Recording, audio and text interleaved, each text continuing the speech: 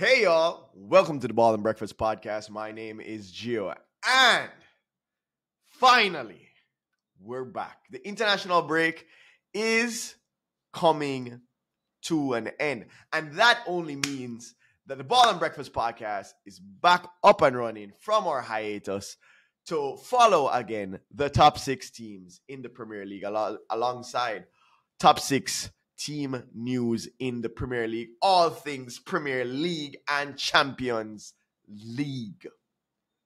Man, it feels good to be back here with you guys. Going to preview week 5 of the Barclays Premier League. So much going on. Took a little hiatus because after this international break, obviously, we're going to be jam-packed. We got 3 games a week for most teams, and it's going to be full throttle. I feel refreshed. I feel ready. I feel amazing. And guys, as I said, we're back. And so we have some stuff to discuss. I'm going to do a preview for the Week 5 Premier League fixtures. So starting off Week 5, we have my team on Saturday, the early game, Wolverhampton Wanderers versus Liverpool. And very interesting game here for Liverpool. No Van Dijk.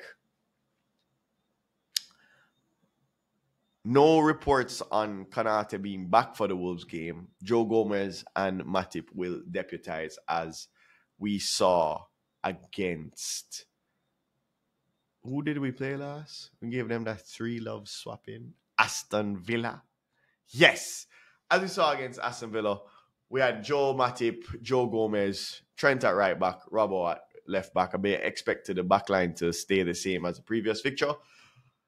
As we probably see the same midfield as the last fixture as well with McAllister. I don't know if Klopp's going to interchange the midfield a little bit, considering the international break was just recently. Wolverhampton Wanderers losing potentially their best player, Matheus Nunes, to Manchester City.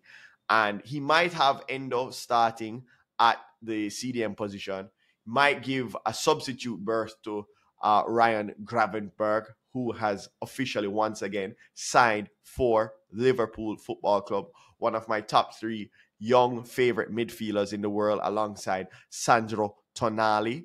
But looks like Sandro is going to have a little bit of a warm time under those Tyneside fans, but we'll get to him as well. Yes, so I expect to see Endo in the CDM position. I expect to see Szoboszlai in my midfield. Most likely, considering the news that we're getting from Uruguay, which is that Darwin Núñez is out, injury, muscular strain. I do expect Diogo Jota to start up front for the Reds. I expect to see probably Cody Gakpo off the left side, simply because in terms of game time, Luis Diaz has played 90 minutes. Even though Cody Gakpo has played 90 minutes for Netherlands, I still would expect him to be on the left side or somewhere along that attacking 3, simply because he hasn't logged the type of minutes that Luis Diaz has logged for the start of the season for us, and just in terms of freshness and, again, mitigation against injury. However, with all those changes being said, I do expect Liverpool to come out on top with a whopping 2-1 victory against Wolves. Following that, we have Fulham versus Luton. As I said, guys, for your fantasy Premier League, this is the time. If you have if there's a Fulham striker you like, put them in your team, because Luton will get a battering. I expect Fulham to drop a handy 3-0 win on Fulham.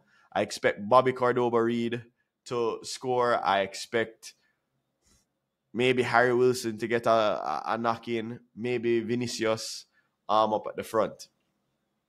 Going forward to Tottenham versus Sheffield. Now, this is a little bit of a toss-up. The Blades haven't started the season particularly well. And Tottenham, albeit how they've started well, I just don't think they're defensively sound. And they do let in goals. Mickey van den Ven, the shithouse that rejected my club, own goal specialist. I expect him to be shaky all season. I'm going to go with a 0-0 draw for Spurs versus Sheffield. I expect Sheffield to bunker in 2 banks of 4, try maybe to hit on the counter attack. Won't be. I think Romero is in good form as much as Mickey van den Ven is not in good form. And I just expect a possession-based football, which seems to be Big Angie's kind of postcard style of football from Spurs. I don't expect them to do much damage, but I do expect Sheffield to get a point out of this away to the Tottenham Hotspur Stadium. And then, to me, what I think is going to be one of the highlight fixtures of the season, because there, I believe, it's so much riding on this fixture. Manchester United hosting Brighton. Now, first of all, update, there will be no Evan Ferguson for this game. Out injured. Big loss for Brighton. However, it is possibly the debutant to make an impact. Ansu Fati from Barcelona, looking to make a statement whilst at Brighton. Looking at Mitoma off that left side. Looking at Pascal Gross. Looking at a well-organized Roberto De Zerbi squad. Playing against a massively depleted Manchester United team. Why do I say depleted? Look on that back line. No Baran. Harry might come into the fray. No recognized left back. Probably Dalot, predicated on his last performance, will play at left back for Manchester United because he did do well against Arsenal. No Mason Mount. Reportedly, you guys loaned in an injured Amrabat. So he possibly won't be ready for this game. But on the other hand, I expect a debut start for Rasmus Højlund. So I expect it to be a guns blazing, end-to-end, wall-to-wall, balls-to-wall, back and forth, attacking affair, in which ultimately I think Manchester United will lose. I have Brighton winning that game 3-2. 2 goals for Mitoma, 1 for Pascal Gross. I expect a debut starting goal for Rasmus Højlund and 1 from Marcus Rashford. Ultimately, Manchester United lose the game, and it could be a spiraling moment for their season. Ten Hag officially in trouble. Then we go on to a battle of the 2, probably outside of Liverpool, probably the 2 informed teams in the Premier League. West Ham United hosting Manchester City. Now, guys, I can happily predict, I expect Manchester City to drop points. I expect Erling Haaland to struggle with Agard at the centre-back position. West Ham is not a typically easy team to break down. They're going to pack in. They're going to have a counter-attack. And I do believe that the crux of the matter will depend on how sharp Jared Bowen is on the day. Because I expect Manchester City to have majority of the ball. I expect them to struggle to break down West Ham United.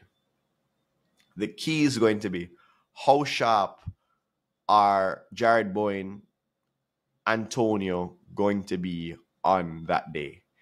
If they give a performance even slightly resembling what we saw against Chelsea, I expect fully Manchester City to be dropping points. I don't expect an Erling Haaland goal. I'm actually going to pull him from my fantasy team for this week. And I expect them to drop points. Going on to the Aston Villa versus Crystal Palace game, I think Crystal Palace is going to pull this one out, 1-0. I think they're more organized than what I saw versus Liverpool. Could be because of the opening goal from Dominic Szoboszlai that kind of threw the game plan out the window. But for whatever reason, they're quite indisciplined at the back. to start the season. Any team with any sort of structure has forced them to concede quite a few goals. I expect Olise to get back in the team. So you're going to have that Eze-Olise combination, which is quite potent. And I expect them to have Ayu and Edard kind of being on form, on sharp, rested, and ready to rear into goal, right? So I do expect a Crystal Palace to go to the Villains and cause the upset at 1-0. Newcastle versus Brentford, I expect Newcastle to bounce back on Tyneside and cruise to a 3-0 victory, a double from Alexander Isak, and I also expect Almiron to open his account for the Premier League. Going forward to Sunday's fixtures, right? We have Bournemouth versus Chelsea. Now, I don't know who can predict Chelsea's season right now. I don't know which Chelsea you're going to get day to day. It's really topsy-turvy. I watched Enzo Fernandez play for Argentina over the break. Brilliant midfielder. Loves to make that late run in the box. You'd think with Caicedo, he would have that license. But I think the way they set him up, they start him too high up the pitch. There's just something wrong tactically with how Enzo is used at Chelsea. And yeah, he's just a totally different player when I watch him for Argentina. And hence, I don't know, Pochettino seems to be getting it wrong, as per usual. However, I do believe they'll grow in the season. I expect Mudryk to get a start because so far, attacking-wise, it hasn't been potent enough. They obviously haven't gotten the results needed. And I expect Chelsea to come through 2-0 in this fixture with, I would say, Jackson getting one and Sterling getting one. A good bet is to put in Sterling. Everton versus Arsenal at Goodison. Arsenal are going to absolutely rape the Toffees. I expect Saka to come back with a bang. 2 goals from Saka. I can see 2 goals from Jesus and 1 goal from Martin Odegaard. 5-0 win to the Arsenal against the Evertonian relegated Toffees. And lastly, rounding out the weekend, we do have your Nottingham Forest versus your Burnley. And needless to say, I expect that to be a 1-1 draw. Taiwo Awani to get the single for Nottingham Forest. And Burnley pulling one back. I would expect, I think Vegas is still over there. No, he's at Wolfsburg, no? No, not Vegas. Man, I don't even know who's playing for Burnley right now. I really do need to investigate that. But I do believe it's going to be a 1-1 draw. I believe that Vincent Kompany, Nottingham versus Burnley, the levels are quite matched up. So his open style of play, playing out from the back, being expansive, will work against Nottingham, and they will be able to score. But I still see them conceding. So I do expect a 1-1 draw for Nottingham Forest. So yeah, that's basically my predictions for the Premier League weekend, week 5. Now, just getting into a bit of news as to what it is that's been going on. Manchester United never fails to give us some sort of controversy. I know there's a lot being made of Jadon Sancho, Eric Ten Hag. I know there's a lot made of Antony, even though I call him Shitiny, and I'm not in any way trying to, it's just a little bit of banter.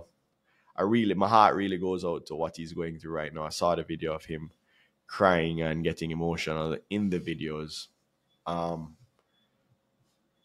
The court of public appeal and public judgment it's a very hard place to be. And when your life is on display all the time, sometimes we do make mistakes and we never get the chance to recover like a regular person would. I would just like to say, for the people judging Antony, please get all the particulars before you start slandering him. This is not Mason Greenwood. There are no pieces of evidence. As much as I'm a Liverpool fan, I'm also a human being to start with. There is zero evidence that has been put out there to say that he has committed the crimes that he's been accused of. So let's wait to get the facts before we condemn anybody, shall we? But moving on from that, until we get evidence and particulars relating to that scenario, what we do have is a situation of Jadon Sancho and Ten Hag going at it. Now, for the vast majority of Manchester United fans, I've been hearing,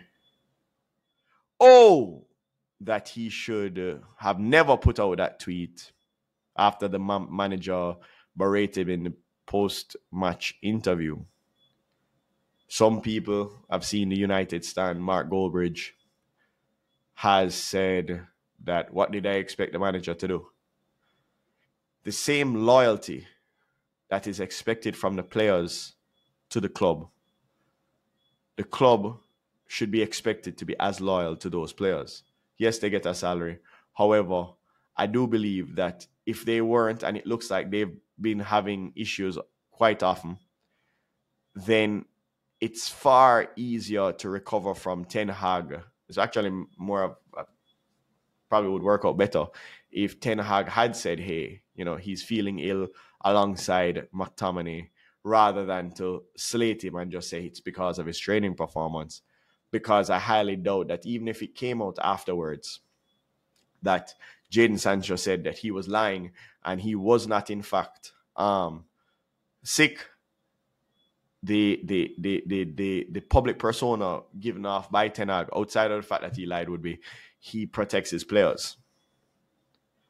In this particular scenario, he hasn't protected his players as much as he's thrown him under the bus. Very similarly to Ronaldo, and then he kicks back.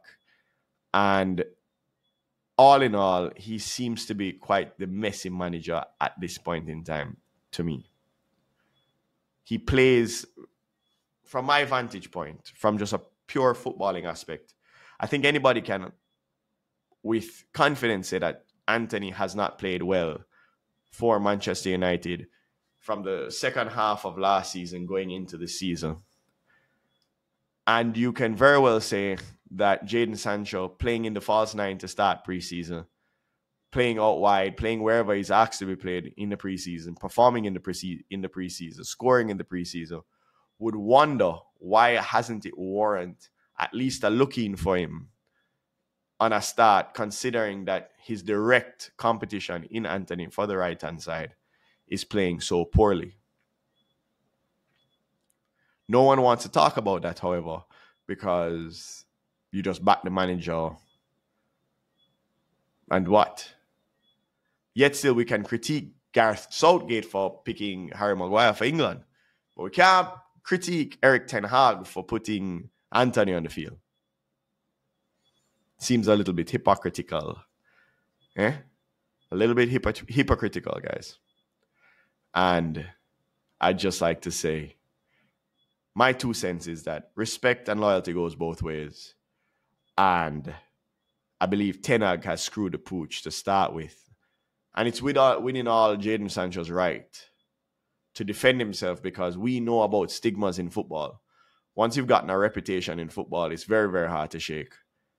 And in this world of lies and false narratives and media-driven stories, it's important to have a say in your own future.